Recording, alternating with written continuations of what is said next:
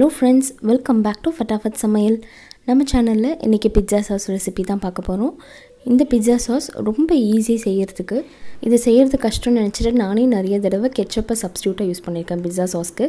But then இத ஒரு தடவை நீங்க செஞ்சிட்டீங்கன்னா கண்டிப்பா இத ஃபர்ஸ்ட் செஞ்சிட்டு தான் pizzaவே ரெடி பண்ணுவீங்க. அந்த அளவுக்கு ரொம்ப ஜூஸியாவும் pizzaக்கு ரொம்ப டேஸ்டியாவும் இருக்கும்.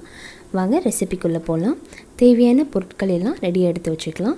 ஒரு panல 1.5 கப் அளவுக்கு தண்ணி ஊத்தி ரஃபா சாப் பண்ண ஒரு மீடியம் சைஸ் வெங்காயமும் 3 தக்காளியை இந்த மாதிரி லைட்டா தோல் உரிக்கிறதுக்காக லைட்டா கீரல் போட்டு சேர்த்துக்கலாம். அது கூடவே 3 காஞ்ச மிளகாயும் 10 பல்லு பூண்டு, நல்ல மீடியம் சைஸ் பூண்டு சேர்த்து மூடி 15 நிமிஷத்துக்கு மீடியம் ஃப்ளேம்ல நல்லா கொதிச்சு வேக வச்சு எடுத்துக்கலாம்.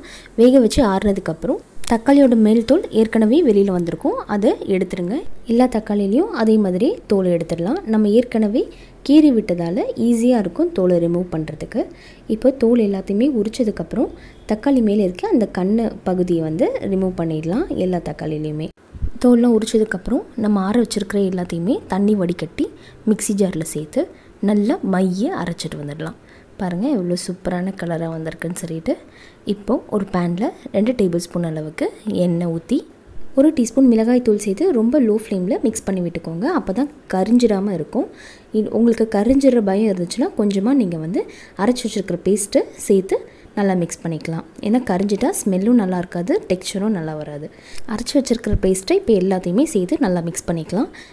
மிக்ஸ் பண்ணிவிட்டு மூடி போட்டு லோ ஃப்ளேமில் 10 நிமிஷம் வரைக்கும் கொதிக்கட்டும். நல்லா சுண்டணும் அந்த சாஸை. 10 நிமிஷத்துக்கு அப்புறம் ஓப்பன் பண்ணி பார்த்தீங்கன்னா இந்த மாதிரி ரொம்ப பபிள்ஸ் வந்து நம்ம மேலே படுற அளவுக்கு தெடிக்கும். 1 டேபிள் ஸ்பூன் அளவுக்கு சர்க்கரை, தேவையான அளவு உப்பு, 1 டீஸ்பூன் அளவுக்கு ஆரிகானோ, 2 டேபிள் ஸ்பூன் அளவுக்கு டொமேட்டோ கெச்சப்பும், கொஞ்சமாக பெப்பர் லைட்டாக சேர்த்து நல்லா மிக்ஸ் பண்ணிக்கலாம். மிக்ஸ் பண்ணி விட்டுட்டு 5 to 10 மினிட்ஸ் லோ ஃப்ளேமில் நல்லா சுண்டட்டும். அவ்வளோதான், திக்கான ஹோம்மேட் பிட்ஸா சாஸ் ரெடி ஆகிடுச்சு. இந்த பிட்ஸா சாஸோடைய டெக்ஸ்சரே நல்லா இருந்தது. உங்களுக்கு இன்னும் அழகான கலர் வேணும்னா நீங்கள் காஷ்மீரி ரெட் சில்லி பவுடர் சேர்த்துக்கோங்க. இந்த சாஸ் பிட்ஸாக்கும் அப்புறம் தோசை பிட்ஸாக்கும் ரொம்ப சூப்பராக இருக்கும். ட்ரை பண்ணி பார்த்துட்டு எப்படி இருந்துச்சுன்னு சொல்லிட்டு கமெண்ட் செக்ஷனில் சொல்லுங்கள்.